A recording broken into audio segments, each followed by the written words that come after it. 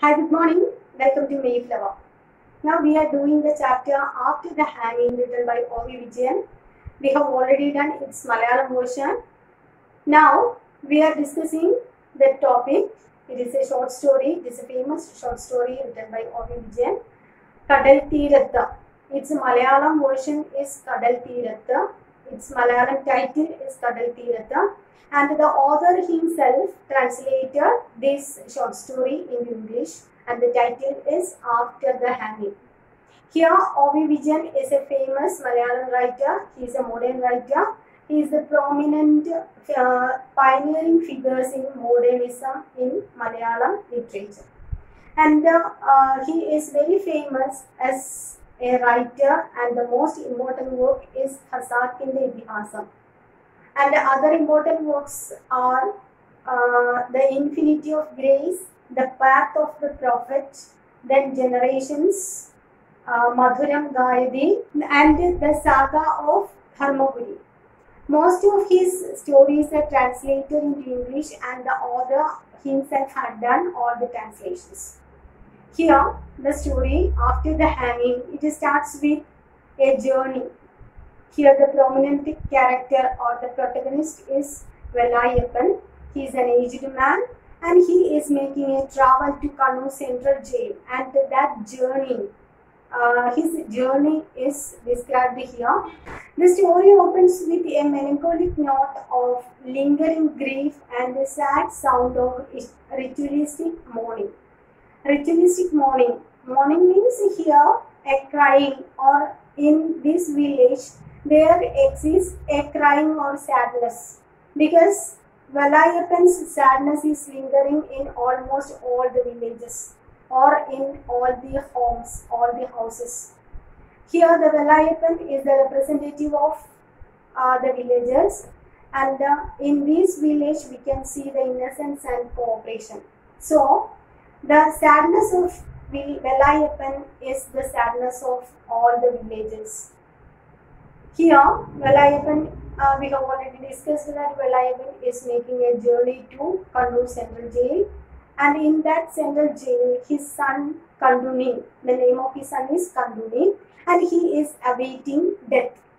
That means he is punished, and he got a capital punishment, and he is awaiting death in Kannur Central Jail.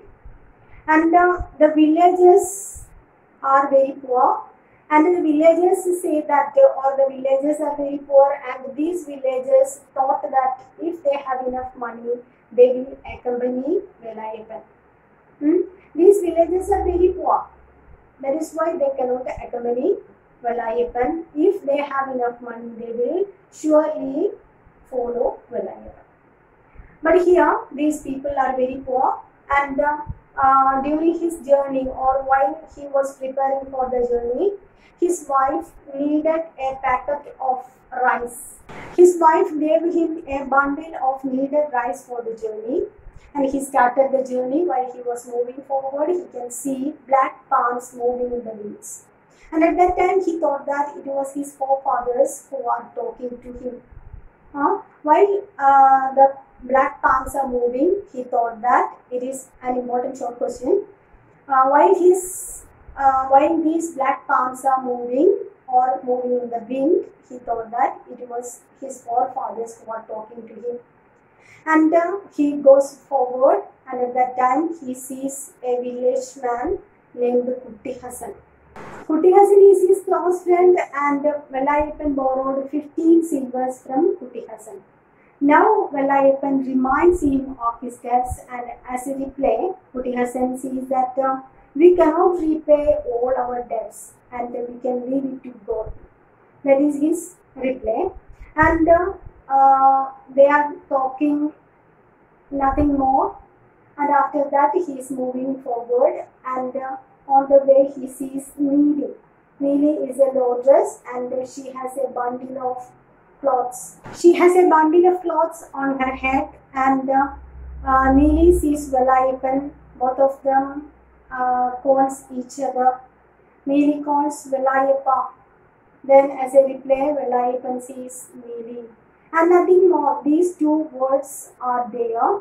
and there is no other words, but there comes the emotions. And both of them shared the sadness of Vellayiappan. And Neil gave way to Vellayiappan and he moves forward. And while he was moving forward, he has to cross a river. And while he was crossing the river, a lot of memories came into his mind. In order to reach the railway station, he has to cross a river. And while he was crossing the river, a lot of memories came into his mind. He was in the middle of the river and he was a little bit overwhelmed by the expanse of water. And at that time, he remembers the bathing of his father's corpse, then the swimming of his little son, etc. And such memories came into his mind and he began to weep. And after that, he crossed the river and reached the railway station. And he took the ticket to Kannur Central Jail and he was waiting for the train. While he was waiting for the train, an aged passenger came and he began to converse with Vellayiappan. And he asked Vellayiappan, "Where are you going?" And Vellayiappan said, "I am going to Kannur." "And for what purpose are you going to Kannur? And are you working there?" etc. And here Vellayiappan keeps mum. He is not ready to talk or he is not ready to continue the conversation. And at last a train arrived and the passenger went in. After a short while the train arrived and Vellayiappan got in. There was a heavy rush in the train and the train reached Kannur Central Jail at dawn. Then it was a night train and during the journey we can see only darkness. And at dawn, Vellayiappan reached Kannur Central Jail. He was moving forward, he can see a lot of horsemen there. And Vellayiappan asked them which is the way to the Central Jail. And at that time, the people or the horsemen began to mock at Vellayiappan. And one of the horsemen said, "Hey, old man, if you want to go to the Central Jail, you may please do some crimes. Then you can surely go to the Central Jail." And after such mocking, he moved forward and at that time there is a guard on the gate. And this guard asked him, he was so irritated. And at that time the guard asked him, "Who told you to come so early?" And Vellayiappan said, "My son is here. I came to see my son. My son is here." And the guard, it was early morning, it was dawn or early morning, and at that time these people are in a sleepy mood, so they are not ready to accept Vellayiappan. And Vellayiappan is not educated also, and he is a village man. And at that time he began to feel just like a child. The guard was so irritated and he again asked, "What brings you here so early in the morning? It is very early in the morning and what brings you here in this time?" And at this time, Vellayiappan opened his bundle and he took a crumpled yellowish paper and showed it to the guard. And he said, "My son is here. My son is here in this jail." And this guard read this paper, and at that time his hostile face became a soft face. And he asked Vellayiappan, "Just wait till the office is open. You just wait here till the office is open." And here Vellayiappan began to wait for the opening of the office. And during his wait, the guard again came and asked him, "Do you want or do you need a cup of coffee?" Vellayiappan replied, "No, I don't want any coffee or tea." Then he continued his waiting. When the office was opened, a person came and he took Vellayiappan to the cell where Kannur was there. And there is a strange or a rare moment. Here is the meeting of the father and the son. And Kannur saw Vellayiappan through the bars. He began to cry While he was seeing his father, Kannur began to cry and said, Appa or father. Vellayiappan replied, Son, my son, Kannur. And at that time, Vellayiappan again asked, Son, did you kill anyone? Huh? The people said that you are or you killed the person. Huh? Did you kill anyone? Kannur replied, I don't know, father. Huh? I have no memory. Vellayiappan again asked, Can you remember anything? Kannur said, No, father, I have no such memory. Huh? I don't remember anything. Then Kannur began to cry, Father, never let me hang. Huh? Never gave me to the officers. Please let me go. Huh? Please ask them to let me go. The man returned and informed them time is over and took Vellayiappan out of the place. And Vellayiappan began to wait. He began to wait on the bench. And at that time is moving forward. Vellayiappan began to remember a lot of things. The childhood days of Kannur, then his own childhood days, then his own village, etc. All thoughts or all memories came into his mind. He also remembers his own childhood days. Next morning, he hears the sound of bangles or the sound of bell, and he realized that it is the death ceremonies or death ceremonies. The process is going on inside the jail, and his son got capital punishment. And it is this sound that he is hearing. And at that time, he is a village man and he is a peasant, and he can realize the moving of time or the correct time. And he realizes that it is 5 o'clock and everything is over. His son is dead. He received the body of his son just like a midwife receiving a baby. It is also very important. It is an important short question.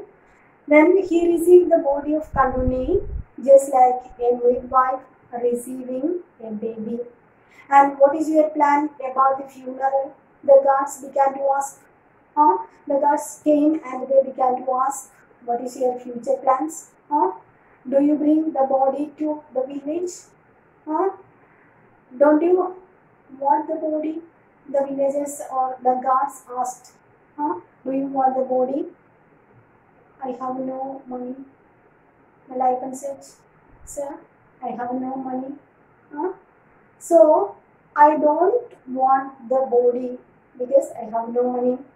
Then, in a trolley, the body was taken out of the city or outside of the city, and a deserted marshy land is there, and the body is began to bury in that place. And the scavengers means the trolley pullers, they began to bury Kannur's body. And at last Vellayiappan saw his son's face, and he put his palm on his forehead, and his forehead was in a cool state.